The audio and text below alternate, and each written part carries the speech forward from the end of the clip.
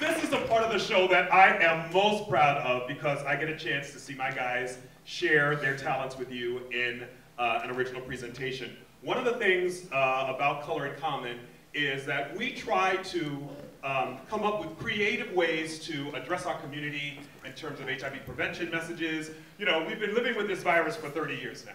And, you know, people pass out condoms in the street, and they show you people dying in bulletin boards, and then you see other Magic Johnson things, and you see all these different amazing messages, and we still have the highest population, people of color, Black and Latino men between the ages of 18 and 24, still catching this virus.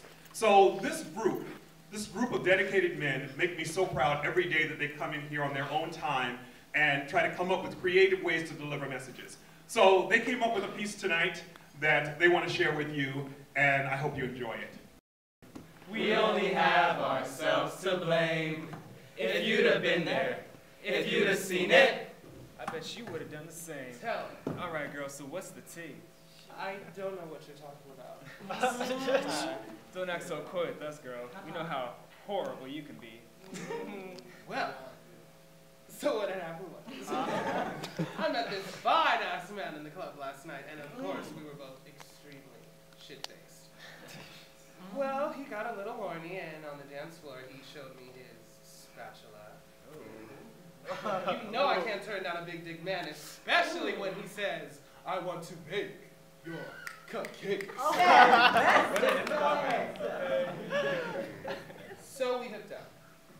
And it was hot. So, you know, on his patio, got my swagger on, got dipping and popping, and of course, oh baby, I'm about to come. Can you believe he pissed on me? That is so not the feeling I was looking for. I learned that day that too much alcohol and sex is not a good mix. Too bad I had to learn it the hard way. But it was fun though. Girl, you were scandalous. Not as bad as Anthony's 6, I believe it was. 6? Oh, bitch. You're welcome. You tried it. And succeeded. Exactly. So how about that 6? Well, it was as I found out that there was a bathhouse out here that I never been to before. Oh, Really? You don't say. Anyways, bitches, I decided I was gonna go. You know, I just need to be in the company of some men. As well as our dicks. That part. Exactly. And that's exactly what I got. So when I got there, I went to the second level, and there was a room full of 6 guys. And guess what, bitch? What? They were all tops. Okay. Of course, they were looking for one hot, juicy bottom, so I stumbled on in the room and dropped my towel and bent over.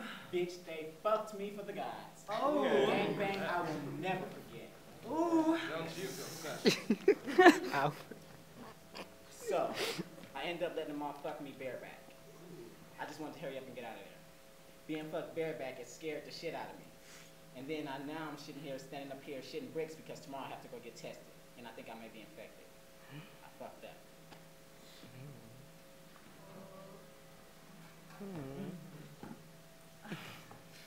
On Craigslist, I presume. Again? Of course, you know me, girl. Gotta give me some cock. This bitch. Anyway, what about those ads? Ads? Not one but multiple? 7. Multiply that. By 10. Oh god.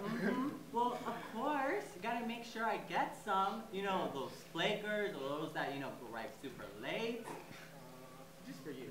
Ooh, shit. Talking from a personal experience. Don't hate. Anyways, that's why I double book, you know? God, I gotta make sure they always arrive, which that's what happened this time, because 2 of them, oh my god, they were so delicious. Their cocks, oh my god, you would not believe it. So delicious. Oh, Wipe the Mrs. residue. Bob. Right there. So here's what really happened. Their cock, well, they were decent, but one of them, their cum was so gross, it made me want to vomit. But I held it in because, you know, I'm classy. And I don't know which one, but ended up getting gonorrhea. Yeah. Yeah, I was lucky that the doctor told me it wasn't, you know, the mutated version that isn't curable. Now, isn't that some real tea? That some diseases, like HIV, aren't curable. That isn't cute. Ha! We had it coming. we had it coming. We took a risk and it was high. And now I got it. And now I'm shameful that I don't even know his name. And now the virgin speaks. Bitch, you still ain't gave it up yet? Unbelievable. Really? Well, I had met this guy, so he was amazing. I kind of wrote a poem about him, and I have it, so Didn't you let me tell you. Another poem. Girl, she got it. She's your friend. Well, he was a nice young man. Met him on Jack, right? Got to the talking, flirting, and unlocking pictures like, damn, yo, I'm definitely jacking it tonight. Decided to meet up just after a few days' notice. Picked me up from the bus stop. Dude even made me lunch, so now I'm like, damn, what a gentleman. Typical. Let's go to the park and chill. He spoke about, I like you type shit. I haven't had dick in a while, man. I'm just keeping it real. How about we get to know each other more? I'm feeling you and you're feeling me. I think there's something there like on some fairy tale shit. Bananas, can't wait for you to peel. We part and say goodbye, thinking about it the whole ride back.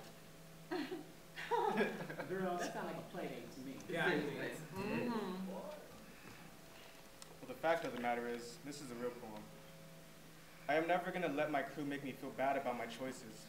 I want something real, damn it, and I don't mind waiting until I get it. My first time ain't gonna be in the back alley of a nightclub.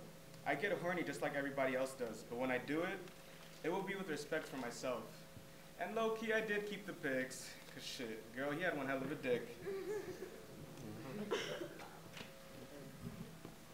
So, you didn't do it, but you really wanted it. Not even.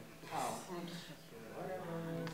How about you, Mr. Internet Slut? Get any action lately? Even more shit. Oh, well, I had a threesome the other day from Adam, and his name was Cicero. Only 3? Yeah, he beat you. Yes. And his friend was Alex. They called themselves Italian studs. Typical. Italians got money. But damn, they were fat, stinky, they had no teeth. Oh. Wow. The fat wallets, right? So Sounds you like a left? bathhouse. Yes, I left. But, I said, boo, think you're gonna get any of this? No. Not for free. Exactly. So I turned my phone on, and I made it ring, and I said I had an emergency and left. Very nice. Oh, Hey, amen, sister. Truth be told, I was intimidated when I got there, but I did it anyway. I felt dirty and nasty afterwards. But I wish I had the strength to say no. And I felt bad.